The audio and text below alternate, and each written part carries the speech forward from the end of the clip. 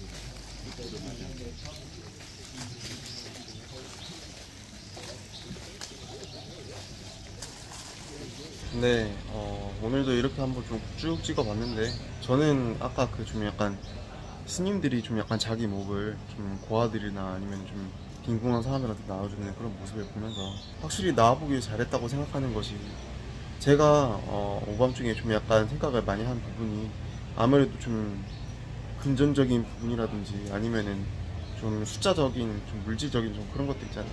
그러니까 동영상 실적이 좀 많이 안 나왔다든지 아니면은 경비 같은 거 다 따져가면서 수지타전 다 따져보고, 어쩌면 이 또한 그 욕망이고 번민일 수 있죠.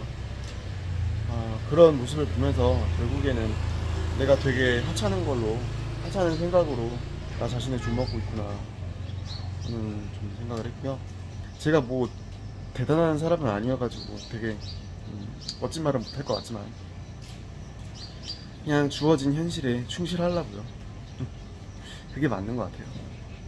그러면 돌아가서 좀 쉬고 다시 정비해서 나오겠습니다. 감사합니다.